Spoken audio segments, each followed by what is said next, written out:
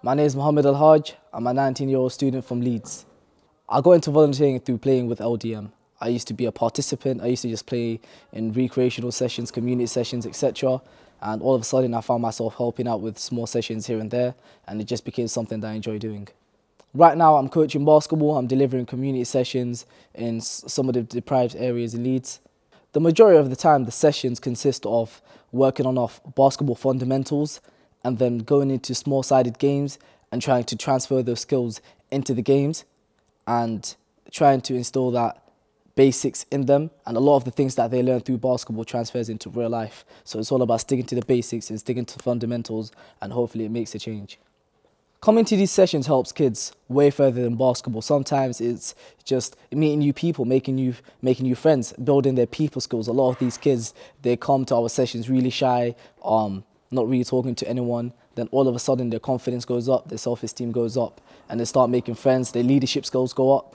Okay, their people skills really improve, and they start to communicate better, and these skills really transfer into real life. So to a few people, that's just a place where they can come and play basketball, but to the majority, it's a community where they can come down, be themselves, and then be supported whenever they need it.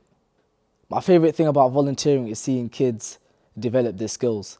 At the start, it was just helping out with the sessions, just to give back to the community, but now seeing how much basketball is changing kids' lives and how children are really progressing, that's making me feel better about myself, which is making me want to help even more.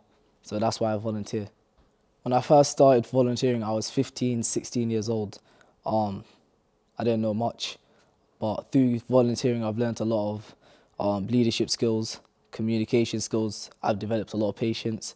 With children, sometimes other children develop slower than others, so it's all about being patient with them, just being there to support them. And eventually these children might develop and be better than their peers, so it's all about understanding your individuals. And I think coaching has helped me develop those skills, and I feel like coaching has definitely impacted me outside of basketball in terms of dealing with children better, noticing mental health issues, or whether it's signs of abuse or just in general life. I've learned to deal with children a lot better. A big pattern with our community sessions is that a lot of these kids come back, and that's definitely because it feels like a community, it feels like a family. A lot of the time you might go to another session and sessions are not focused on you, you don't really get what you expect, but when you come down to one of the LDM sessions, everyone's like, yeah, well done, everyone's supporting you if you need it, there's a high five, okay, if you need a hug, there's a hug, you know what I mean? It's a supportive environment, and people like being a part of this atmosphere, so it just keeps everybody going, whether it's the children, the parents, the volunteers, it's the atmosphere is what glues us together.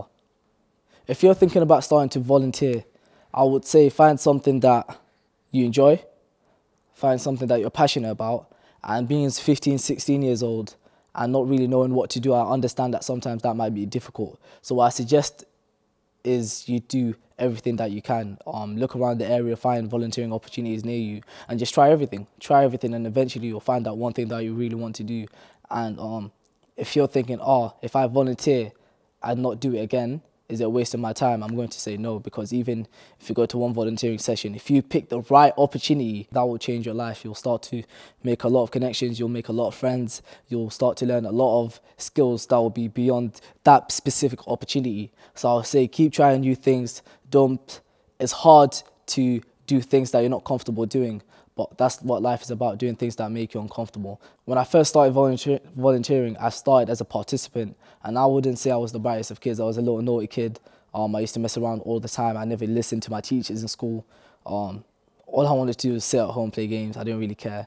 But through coming to these basketball sessions, playing basketball, meeting new friends, learning discipline through sports, those attributes and habits, and whatever you want to call it, transferred into real life. So it's got to the point where my whole perspective of life changed.